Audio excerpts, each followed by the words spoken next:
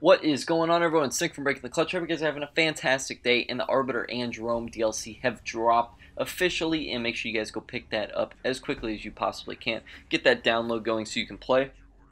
It's like a 10 gigabyte update, so make sure you get that out of the way immediately and right away for you guys.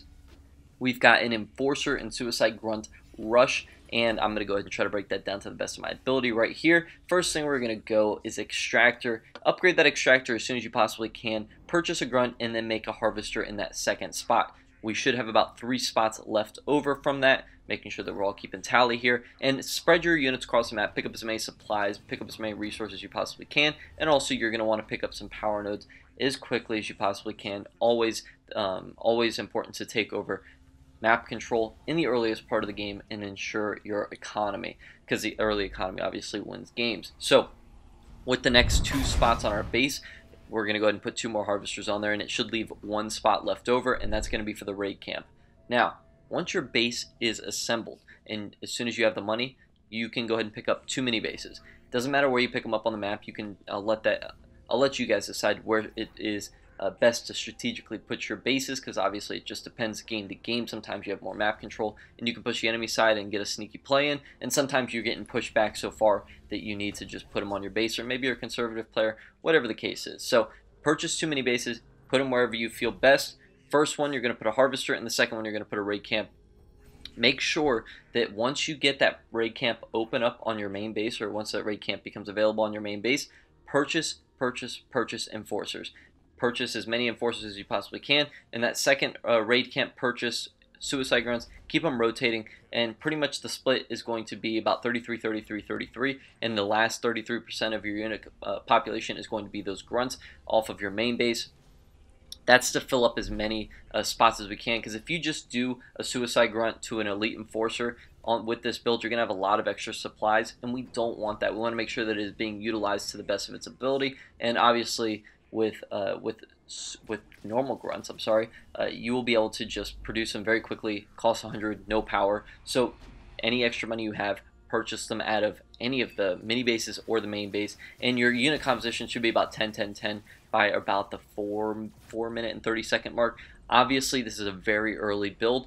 You can improve upon it, I'm sure, very quickly. By the end of tonight, this strategy will have already been improved upon. But I want to get this out to you guys as quickly as we can, and make sure that you guys have a little bit of a starting ground with some of your strategies when using the Arbiter. Also, want to point out that the Arbiter this strategy using the Arbiter is going to be one that counters infantry, an infantry rush. Notice that when you play against UNSC, you're going to be playing against people who use infantry. Pretty much that's how it's been, at least since Season 3, and I mean predominantly this entire game's lifespan, we have seen nothing but infantry out of the UNSC side, aside from the Jackrabbit phase. But I don't think things are really going to change here, especially when we consider Spartan Jerome's abilities, who I think is going to be a very viable leader. If you go up against a Spartan Jerome, I have a hunch that you're going to play against someone who's going to mass infantry, just based on his morale boost and stuff like that. So his leader points are going to attribute best to infantry at the moment. So again, this strategy is going to help you stop that early play. I don't think it's going to be able to push. I don't think you'll be able to push up to a main base and win with this strategy. But what you will be able to do, and what I hope you'll be able to do, is control the map.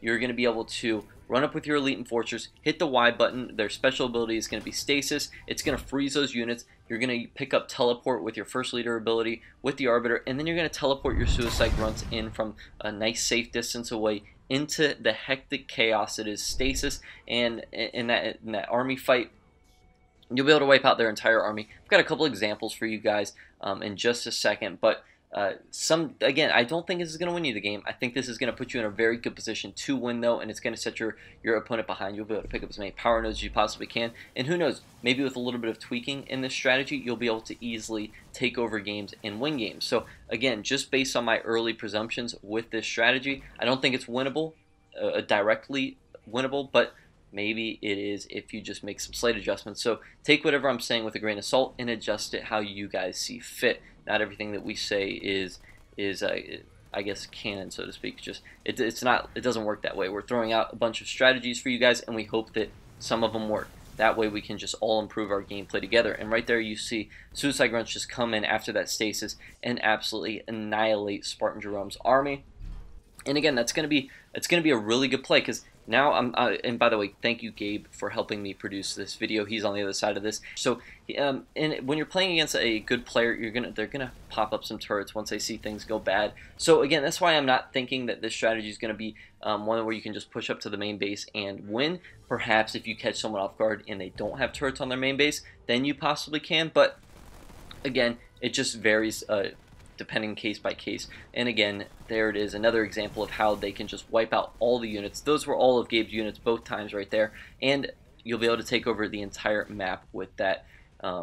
With this strategy, you'll be able to take over power nodes, you'll have map control. So again, I advise you guys to check this strategy out, give it a look, and we hope that you guys can improve upon it. And if you do, or if you have a different strategy, leave that down below in the comments. And we will be uploading so many videos this week, probably twice a day at this rate. So later tonight, be ready. Patch notes are going to drop. I'm going to be all over that. Make sure you guys check out the channel a little bit later tonight for another video. And other than that, guys, thank you so much. Have a fantastic day, and good luck with your RB and Spartan Jerome strategies.